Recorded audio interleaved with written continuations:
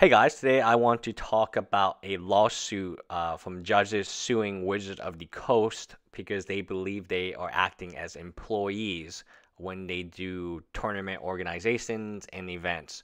Now, why this is so important is because tournaments have gotten a lot more expensive. Now, the tournament organizer, it's their duty to give compensation to the judge when previously Wizards of the Coast used to just pay them or pseudo pay them in judge packets. Now, as we have noticed from these tournaments, the prices keep increasing and increasing and increasing in price, and they will only get more expensive. I think $75 for a regular GP. I could see GPs being $100 plus for sealed, and maybe even $100 for draft related GPs. Now, it's an interesting argument these judges are making because they're alleging that they, for many years, have actually been employees and they've been treated as employees. So Wizard of the Coast used to call these judges, I believe, and say, hey, can you do this event? Can you do that event?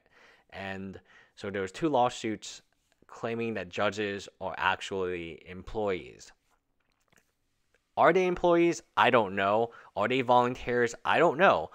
It's very strange to be a volunteer. When you volunteer, it's normally for nonprofit, and Wizard of the Coast is definitely for profit. They benefit from having these judges do these events. I don't think there's any argument about that particular fact.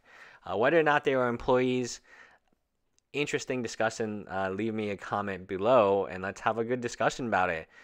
But the end result is no more judge promos, and the tournament organizer has to compensate the judges now, and that increases the cost of the tournament, of the actual the vending and all the things related.